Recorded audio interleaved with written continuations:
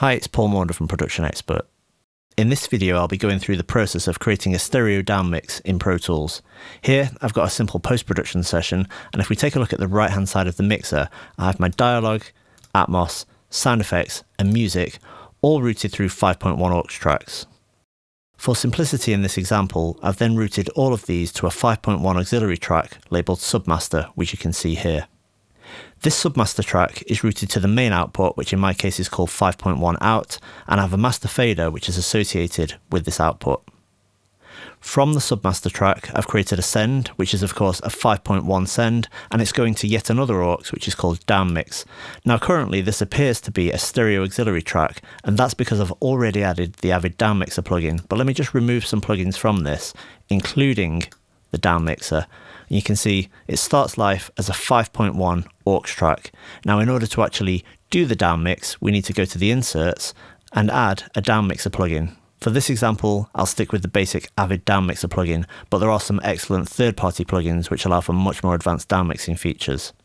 In this plugin, we have faders which represent each of the channels. This is a 5.1 mix, so we have left, center, right, left surround, right surround, and the low frequency effects, or LFE channel. Now I can adjust the levels of these, however it's probably easier just to go and recall a preset.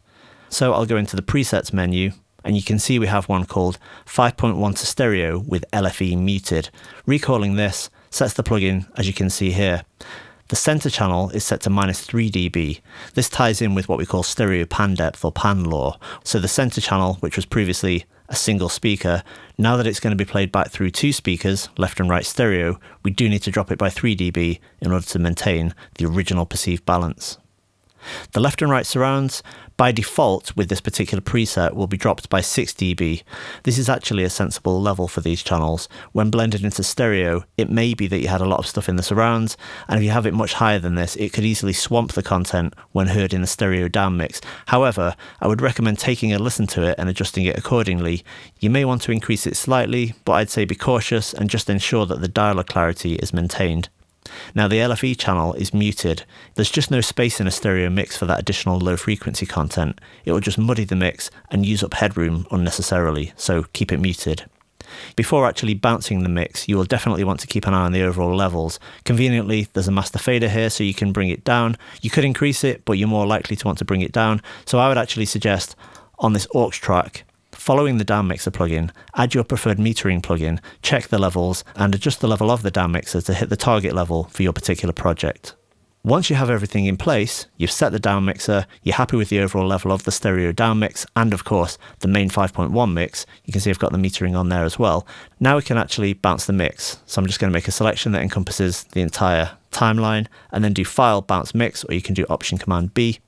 And in this window, more often than not, the file type is going to be WAV, but importantly, under the mix source here, we can bounce more than one thing at a time.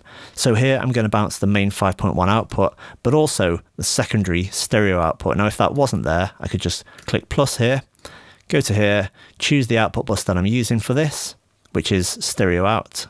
And in this particular example, I'm going to choose interleaved under file format. With that, delivery format becomes available. We have two options. We can either do file per mix source or single file. Of these two, single file would be less commonly used. That would create a single interleaved WAV file which contains all of the channels from both your 5.1 mix and the stereo down mix, effectively making it an 8-channel WAV file.